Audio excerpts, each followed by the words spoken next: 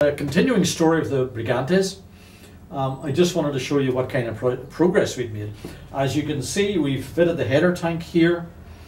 The header tank, which is combined with a heat exchanger, is essentially a tube of pipes in here. The seawater flows in through this port or the port the other side and back out to sea again.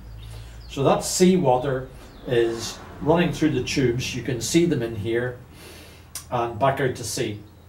The engine coolant is as before. The coolant comes out of the header tank, in through those same tubes, round the same tubes, back out through this pipe and back into the engine again. So you have two circuits there exchanging heat with each other. It works very well. We've also made some progress with the gearbox.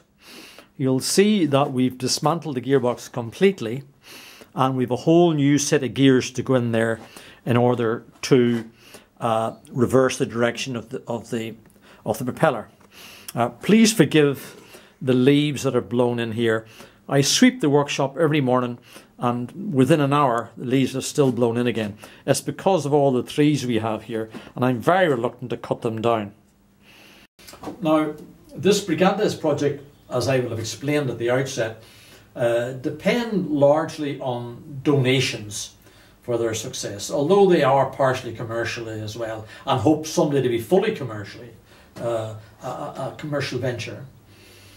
Now, part of their fundraising, as part of that, they have decided to give away a completely restored Volkswagen Beetle. Now, I'm not too sure about the details of this, but I believe that if you approach them, you've got the opportunity, if you help them with their fundraising, to win yourself this very nice vehicle.